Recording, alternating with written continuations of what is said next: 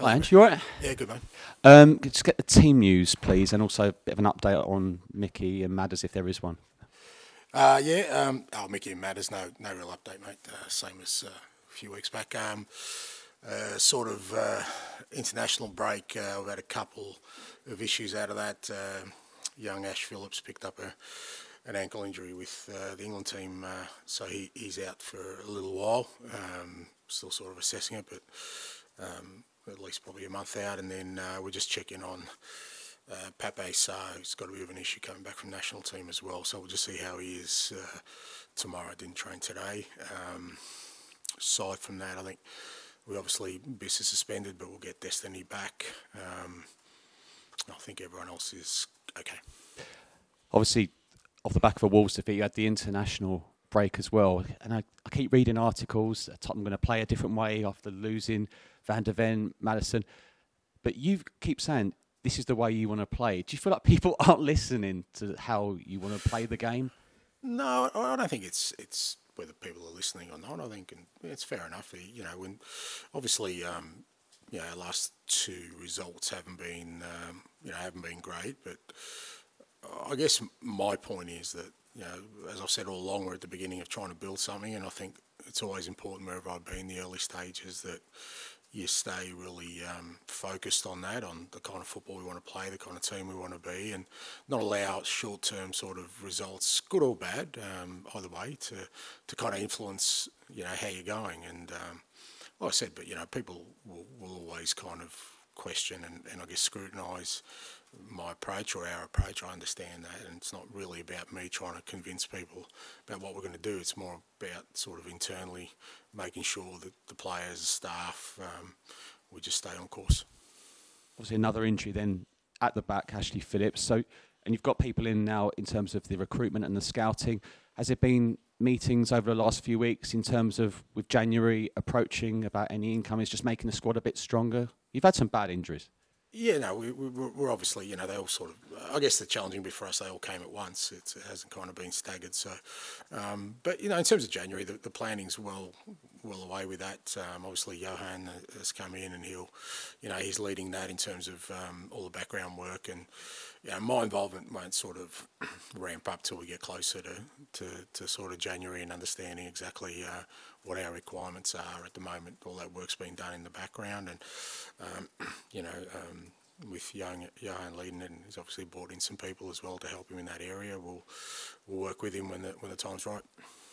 Premier League clubs have voted against the temporary ban on loan deals between associated clubs for the January transfer window. What do you think about almost half the Premier League clubs owning other clubs? Is it good for football? And do you think Tottenham maybe are at a disadvantage because they're not in that situation?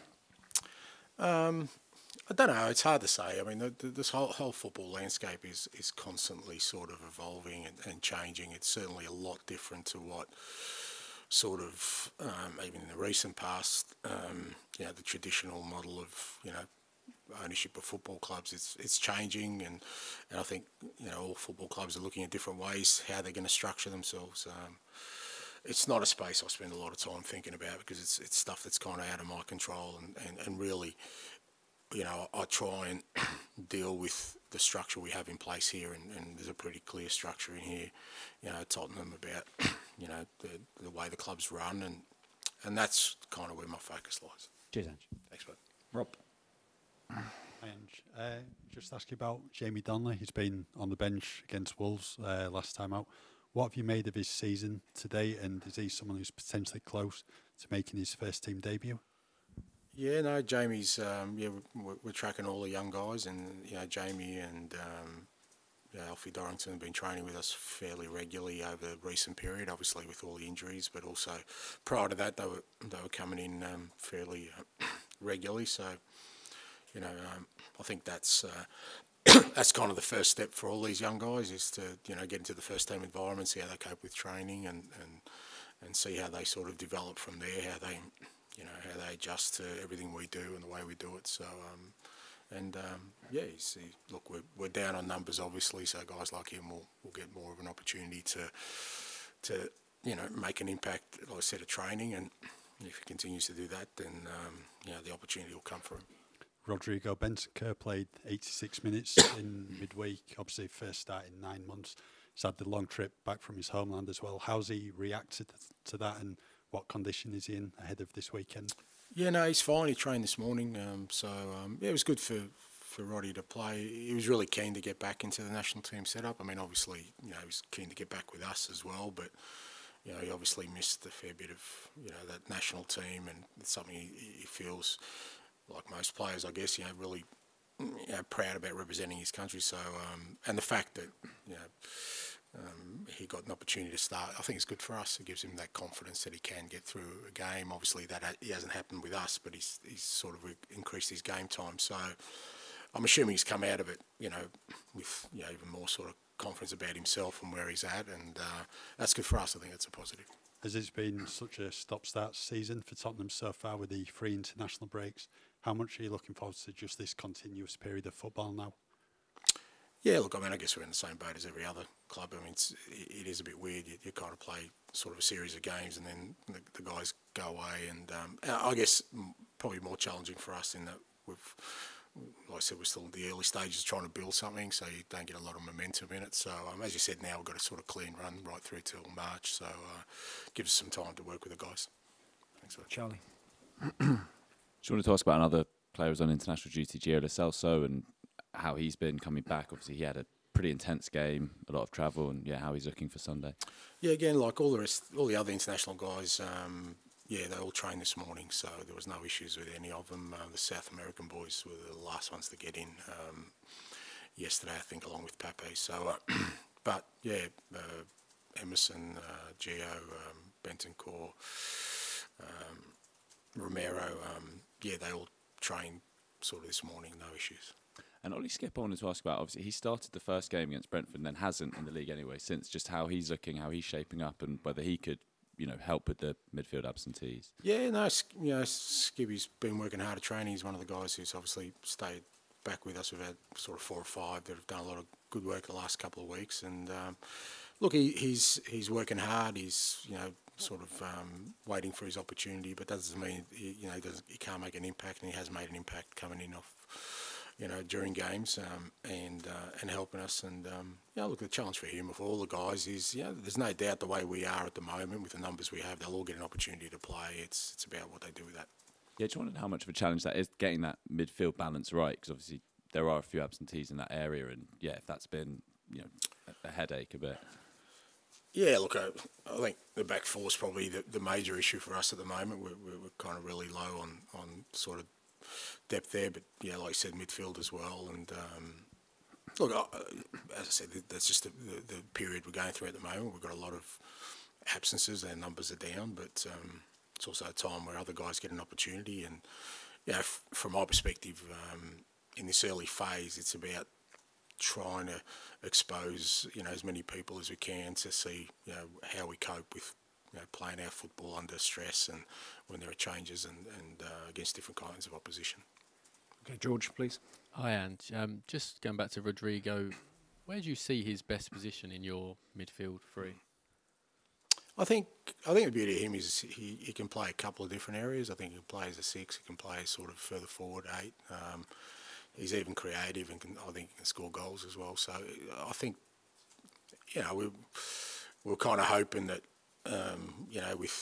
with him and Matters and Pape and Biss, Pierre, sort of, we were well stocked in that midfield area for kind of different kinds of combinations. But obviously that's been disrupted a bit. But look, like I said, I think the key for Rodrigo is just to get him back to that level physically and mentally where he feels really comfortable about, sort of playing at this level. And I don't think he's far off it, from what I've seen. And again, certainly over the next sort of few weeks, he'll get that opportunity. Tottenham fans have generally seen him as kind of a box-to-box midfielder. I guess more of your 8, but he obviously plays as a 6 for Uruguay. Yeah. As he's kind of working his way back to fitness, could the 6th position be a little bit more sort of conducive to him whilst he's not maybe ready to be pressing as he was previously? Yeah, potentially. I think, and it's probably why they Marcello probably used him like that in Uruguay, you know, and watching the game and how he played, he did it really well, you know, so you know he can play there. But I don't think he's that far off, sort of, from a physical perspective, you know, being able to play his normal game, you know, whether that's that box to box, as you said. Part of it, I think, is just getting belief in himself and his own body that he's capable of doing it. But from what I've seen at training and what we've seen in games so far, I don't think he's far off it. And just finally, Aston Villa have had a really good start to the season. Yeah. You know, Emery's done really well over the last year.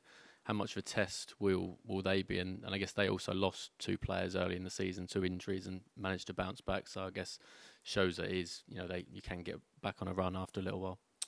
Yeah, no, they've been good since Unai's got there. You know, they've been really consistent with the way they play their football, and particularly, you know, over recent weeks, they're scoring goals and you know, Phil, you know, obviously got a great deal of belief. So it's going to be a great test for us. But you know, we're at home. You know, apart from sort of the Chelsea game, you know, the result there, our home form's been really strong, and we just got to make sure we get back to that. And as you said, everyone's got, you know, we don't have 2 injuries. We've got a few more than that. So, but we're like I said, every club will go through it, and for me, you know, it does allow me to really kind of look at every aspect of our squad, you know, and you know, you kind of try and do that by design, but sometimes it's just, you know, that's the sort of our existence at the moment, where guys will get an opportunity to play, and it's great for me to see how they cope with playing our football, how they cope with the stress of, you know, playing against good opposition. So it'll be a good test for us, but you know, it's one we have to be up for.